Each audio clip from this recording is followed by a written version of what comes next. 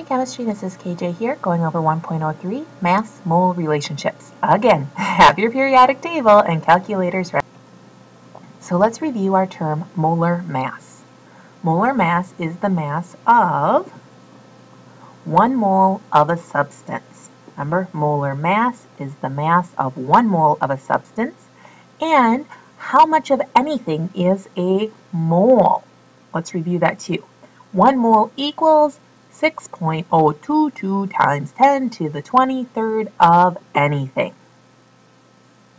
All right, so let's find the molar mass of 4 molecules of Be3N2. And hopefully you can hit the pause button and do this one. But if not, that's okay too. I'm going to explain it. And so we knew that there was 4 copies. So we're going to multiply my whole answer by 4.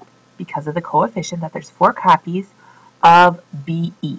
Now, BE, when we look at our periodic table, if I move over here, we have 9.0122, and we want to round everything to hundredths, so 9.01. So 9.01 grams for every 1 mole of BE. Okay, and how many atoms of BE are there in each molecule? There are 3. So 3 times 9.01 grams per mole of beryllium plus, now we have to add in our nitrogen. And how many atoms of nitrogen are there? 2. And each nitrogen, from looking at the periodic table, is 14.01. Again, we round to hundredths. And there's 2 of them, so we put that all in our calculator. And don't forget that we multiplied this whole answer, once we got it, by 4. Why? Because it has a coefficient of a 4, which means there's 4 copies of it. And our answer is 220.20 grams per mole. Okay, so that would be our molar mass of that entire thing. Okay, so now we're going to convert moles to mass. We will use the molar mass of a substance to convert from how many moles to how many grams of the substance we have, or vice versa.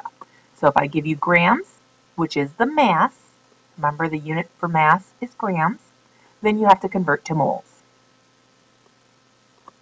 All right, we will use the same rules as before. So how to set up chemistry math problems. Number 1, write what you are given. Number 2, make it a fraction by putting it over 1. Number 3, multiply the fraction where the top equals the bottom. And then again, the numerator is the same amount as the denominator, but the top and bottom have different units. So remember at the beginning we said 12 eggs is the same as 1 dozen eggs. The unit you started with must be the same as the unit that you put at the bottom of the next fraction, so they cancel. Use your rules of math to reduce and cross off units that are the same on top of a fraction as the bottom of the next fraction, and then multiply all the numerators, which are the top numbers and units, and then divide by all the denominators, which of course are the bottom numbers and units. So let's go ahead and do an example. How many moles are there in 2,000 grams of water?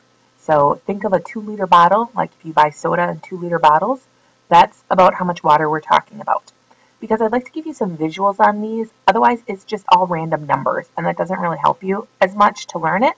So that's why I kind of want to do a few comparisons in these. So how many moles are there in 2,000 grams of water? So let's walk through the steps. If you think you know how to do it, go ahead and try it yourself.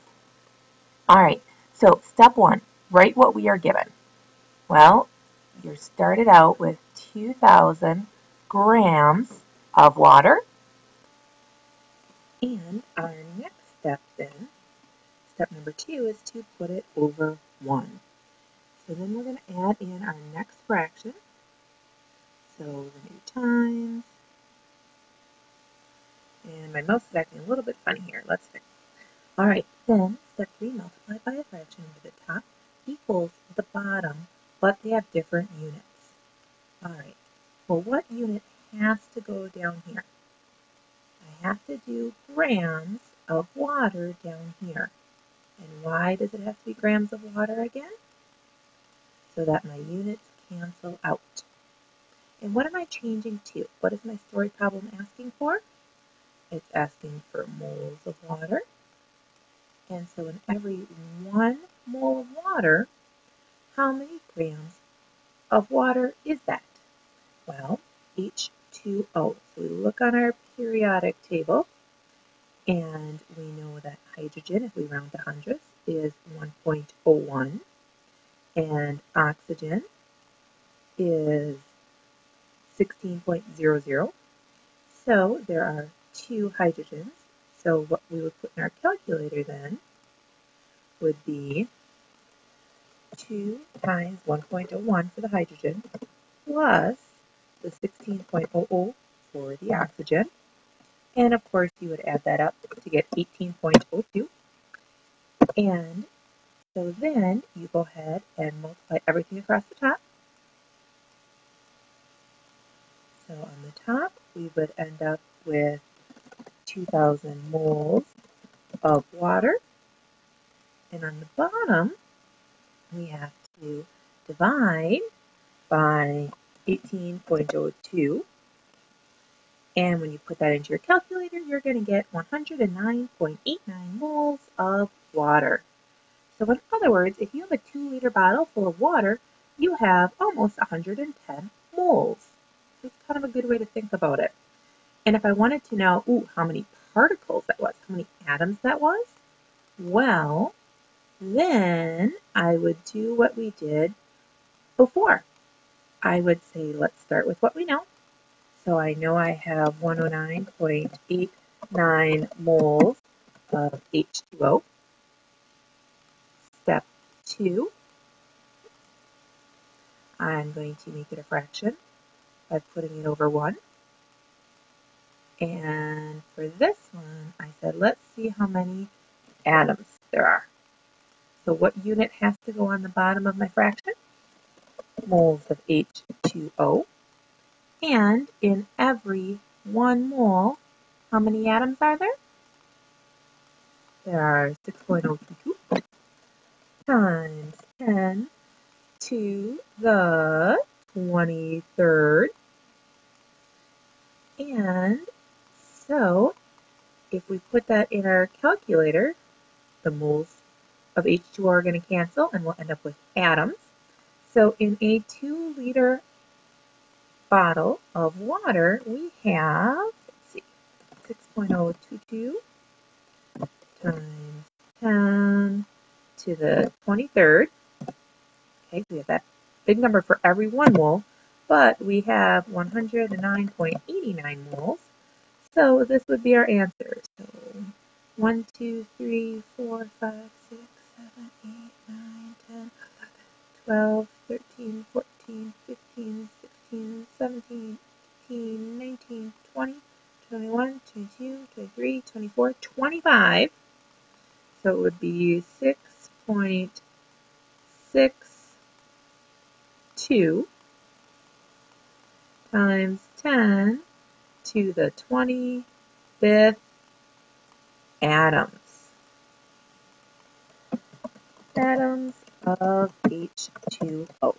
So if you get a 2-liter bottle of water, this is how many atoms are in it. So it's kind of cool if you think about it that way. All right, let's go ahead and do another one. All right, how many grams of table salt are in 40 moles of table salt? So if you think you're ready, hit pause and you can go ahead and do this one on your own. And if not, that's okay. We're going to work on it together. Step 1, what do you do first? Write down what you're given. Step 2, you are going to put it over 1.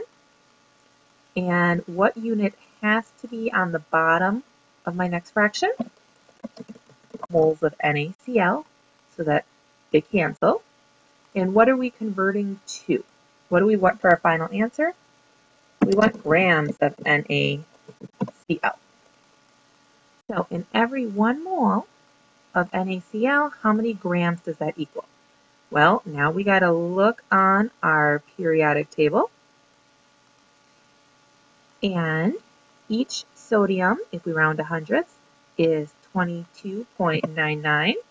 22.99. And chlorine is, it's off the screen, hang on, 35.45. So 35.45. So 58.44 is the molar mass of sodium chloride. So 58.44. And then we're going to put that in our calculator. 58.44 times 40 equals 2,337.6. All right, so equals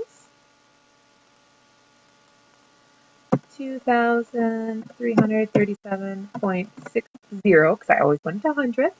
What's my unit? Well, if we look, these canceled off, so the only thing I have left is grams of NaCl. Now, just so that you know, this many grams, or 40 moles, is about 5 pounds. So if you bought a 5-pound bag of salt, it has about 40 moles of table salt in it. So again, just trying to give you some ideas. And of course, the mass and size of a mole depends on what chemical you're doing, but I at least wanted to show you a few common things. All right, how many moles are there in 150 grams of lithium sulfate? So hopefully you're ready to start one of these on your own. So give it a try, hit the pause button, and then check your answer. Because again, it's so much easier to say, oh yeah, I got this when I'm talking through, but harder to start on your own. Okay, so always start with what you're given. Step 2, put it over 1. Step 3, what goes on the bottom of my next fraction? Grams of Li2S. And what am I converting to? What do I want my final unit to be? Moles of Li2S. And for every 1 mole, how many grams is that? Well, we look on our periodic table, and we have Li2. So we have 2 lithiums, and each lithium is 6.94, so times 2, plus sulfur, which is 32.07, and the molar mass of lithium sulfide is 45.95. 45.95 grams. Okay, so then put it in your calculator. You multiply across the top, divide by what's on the bottom, and so what we're going to put in our calculator is 150 divided by 45.95 gives us 3.26 what? Again, you always need your units in chemistry class, so it is that many moles of lithium sulfide. And that's your answer for that one. Okay, one more example in this lesson. This is as tough as it gets. If you can do this one on your own, you're good. You have no problems. So, how many grams of Al2SO43 or aluminum sulfate are in 11 moles of aluminum sulfate? So definitely hit the pause button, see if you can do this one on your own. And where do we start? Well, we start with what I gave you. So 11 moles of Al2SO43. And those have to be capital. Step 2, put it over 1. Step 3, what goes on the bottom of my next fraction? What unit? Moles, Al2SO43. And we're converting to what? So again, I don't even worry about any numbers to start with. I simply put down my units because from there, that guides me to tell me what my numbers are going to be. Okay, well, grams per mole. Oh, that's the molar mass.